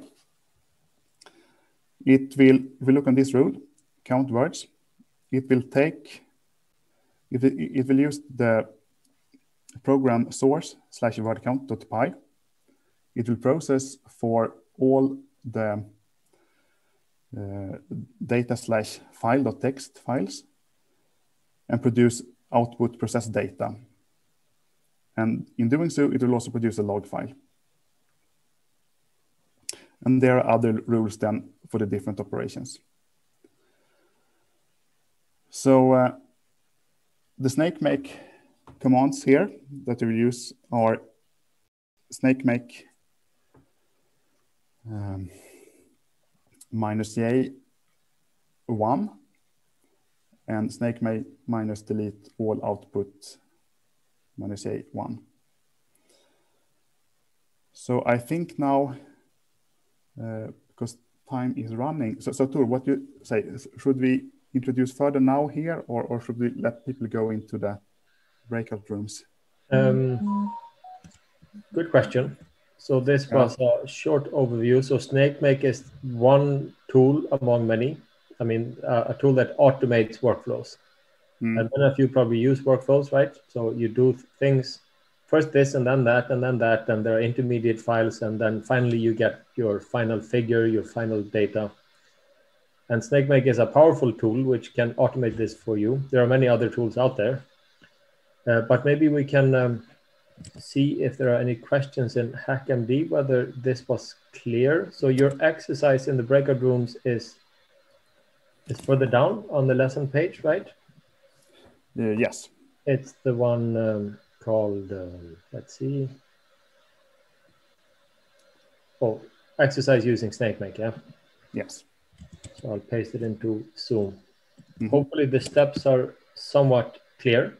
You should have Snakemake in your CodeRefinery Conda environment. If you don't, if it failed for you or something, you will have a backup solution, which is to use MyBinder. But this exercise is just to give you some experience with using this tool, how it works, how it automates everything, and how it manages, how it figures out what needs to be run. So hopefully this will become clear when you start working. But let's see, HackMD, is there anything there?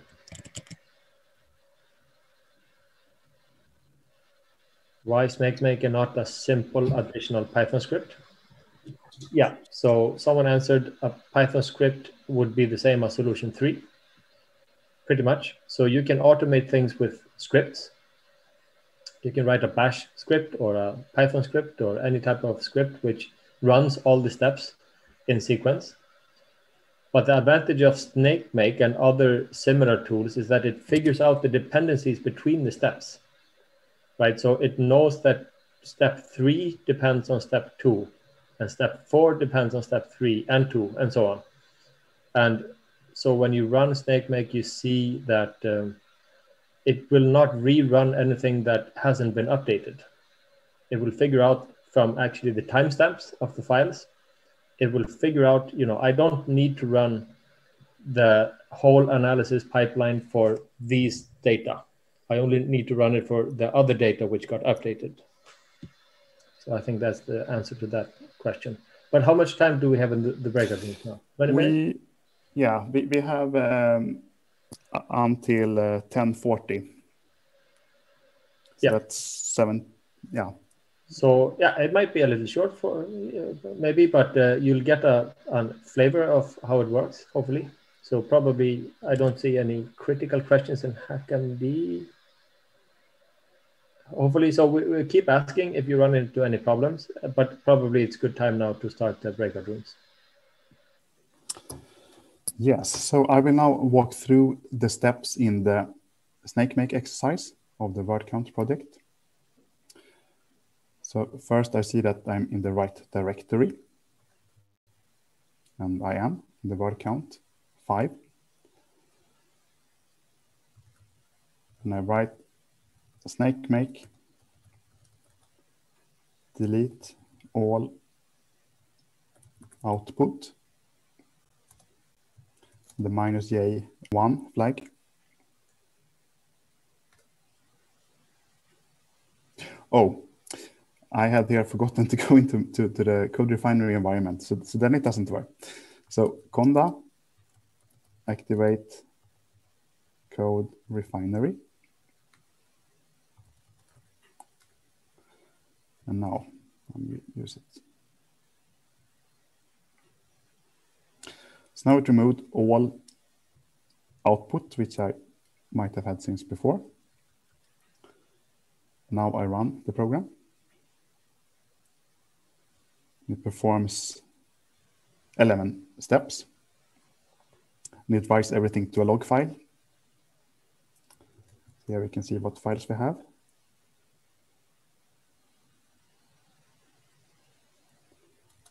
In process data, we have a number of DAT files and log files. In results, we have a results.txt. Now, what happens if we change one of the files? So we do touch data Sierra. So we change now the timestamp of this file, not its contents. Then we run Snakemake again.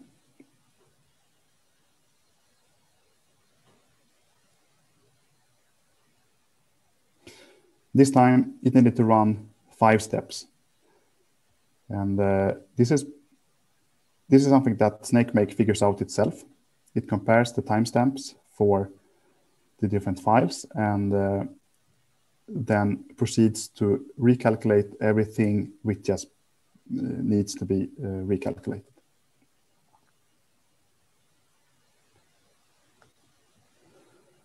Now instead we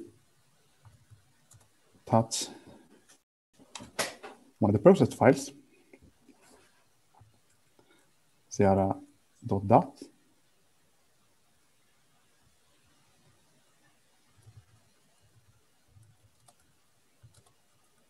And type Snakemake -J. Oh, sorry. minus S for summary. And this now is a bit, okay, this is a little bit difficult to see in this size here, so I shrink the font. So here it gives a summary of which files need to be updated and which ones are okay. Then we rerun Snakemake.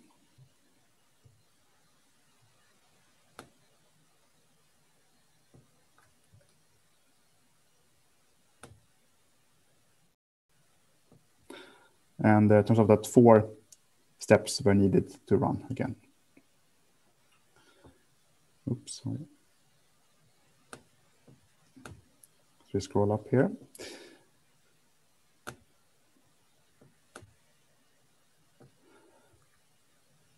If you now touch instead the word count source code file,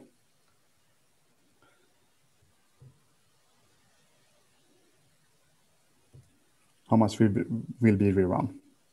Turns out that then everything needs to be rerun. And the reason for this is simply that as the source code have changed, and this is used in the first step of the whole computation, then all subsequent intermediate and final results need to be recalculated. And this Snakemake figures out, and then it performs all of these 11 steps.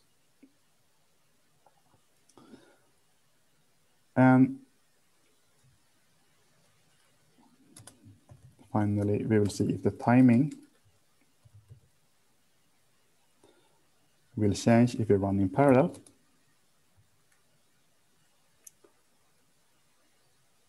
So if we run with one thread, goes on 4.5 seconds. Then we delete it all. Now we run for 4 threads.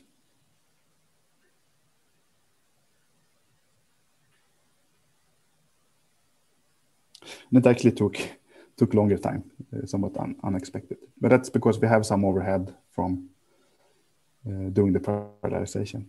So it's not completely unreasonable.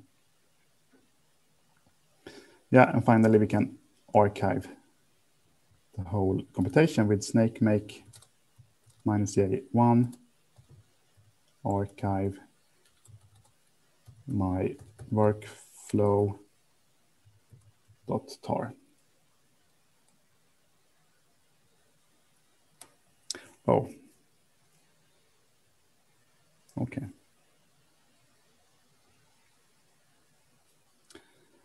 That gave an error message.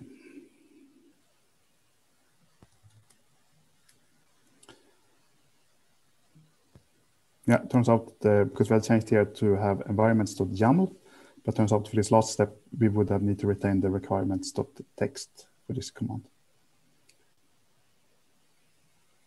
With what command was that? The archive, Snakemake archive. Yeah.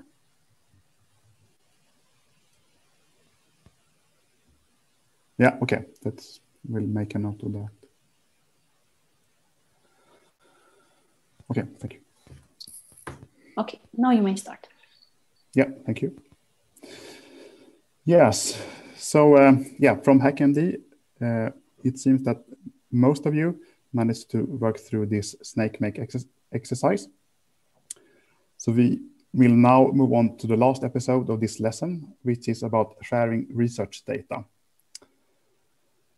So the open science movement encourages researchers to share research output beyond papers. So what the ambition is that one should share the data, the open source, the methodology. The peer review process is valuable information that can be publicly shared, and also to provide open access to all of these. Arguments in favor is that it allows for rigorous peer review.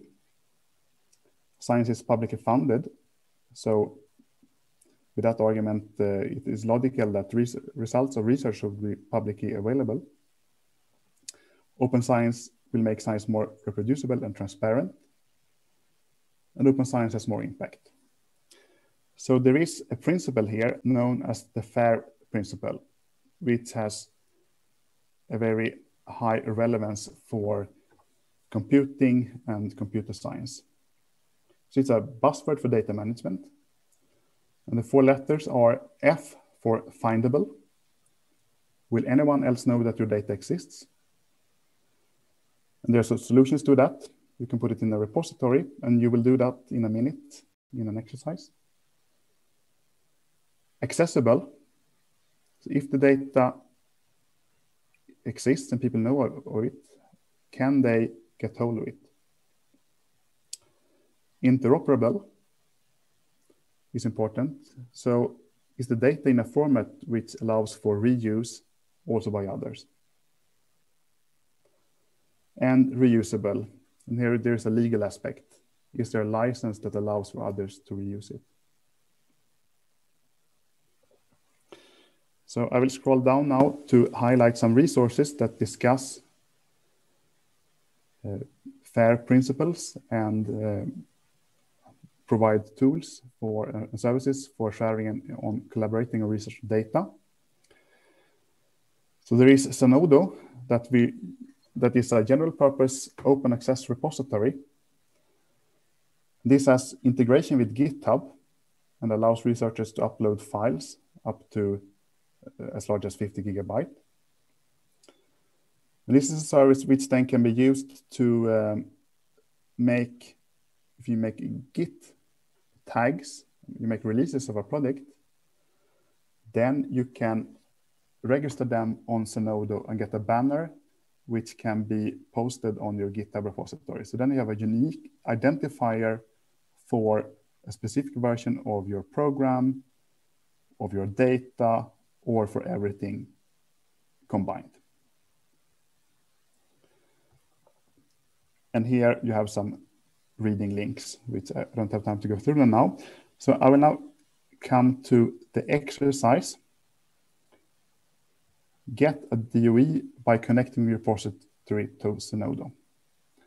So the idea is here that you will use Zenodo to set up a digital object identifier for your word count repository. And you don't need to create a new user account because you can use the one that you have for GitHub.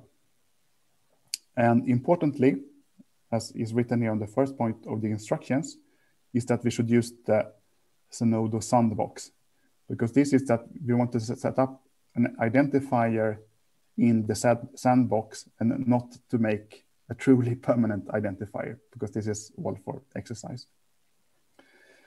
So you have the instructions here, and I'll share the link in the chat, or someone else can share it in the chat.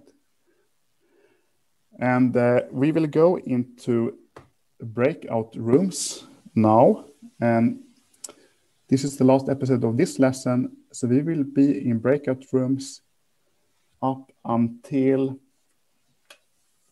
11:03, so 12 minutes. And then we will conclude by reading from HackMD, highlight lessons learned, and then we will go for a break.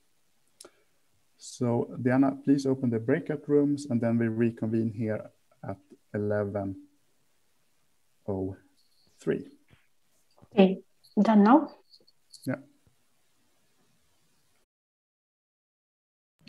Johan, did you try the sandbox? Does it create a DOI? Because sometimes it hasn't in the past, but let's hope it does now.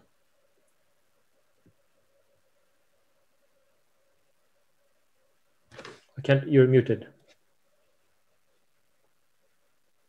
I tried it some 2 weeks ago. Okay. Yeah, so let's see what people say.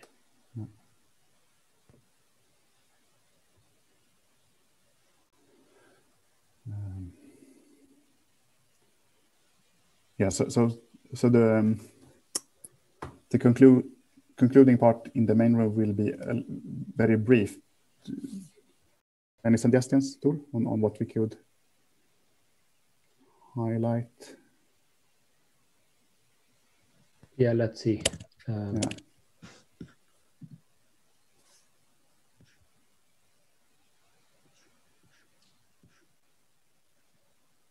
Maybe a very good take-home message is that FAIR principles, people might have heard about them, and they're often discussed in the context of research data.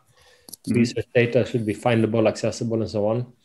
But they are also very applicable to code, to research software.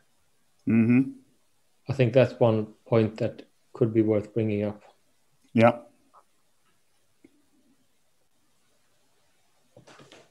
Yeah, that's good.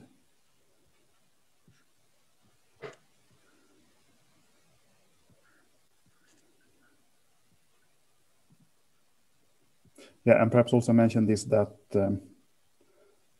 there are formal requirements now in some fields of science and for some activities where the participants are I mean, they have to go towards FAIR principles. Yeah. By contract. Funding agencies sometimes require this. So better adjust now and start making your software and data fair. Yeah. Take a message. Okay, I'll step very briefly into one breakout room just to say hello. Yeah.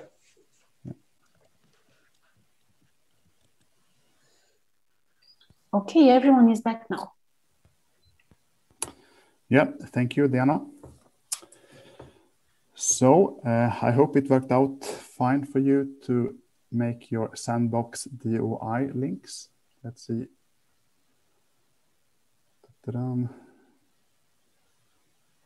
Okay, so notice here in the HackMD that Zenodo that some of you reports 404 error pages from Zenodo, but it's also so that quite a few of you report success. Okay, so I would like to conclude just with two brief remarks. And one of them is that the FAIR principles are discussed often in the context of data, but I would like to emphasize that it applies very much also to software. And researchers nowadays are bound by contractual obligations, and that can be from the own organization or it can be from funding agencies, to move towards FAIR principles. So this is a development which has been ongoing since some time, and it will continue to be important in the future. So looking on the HackMD,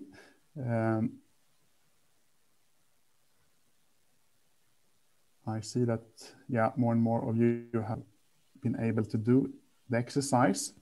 So the 404 problem, I think so. First of all, this is the sandbox. It's a test platform. Yeah. Sometimes it's down, sometimes it's being maintained. So it's not a permanent service. The real Zenodo platform is permanent.